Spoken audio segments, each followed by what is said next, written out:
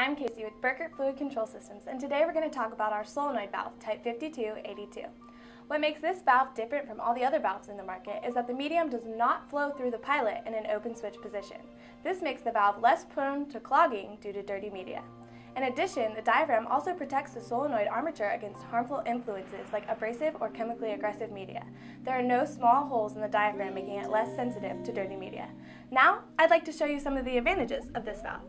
The opening and closing response times are adjustable to your preference by simply adjusting these response time screws. The 5282 also comes with a standard manual override. It is available in UL and explosion proof and has various other approvals. Another interesting fact that people may not know is that both normally closed and normally open functions are possible by simply turning the pilot 180 degrees. Here, I'll show you how to do that. Here, I'll demonstrate how this normally closed valve can be converted into a normally open version by doing this simple task.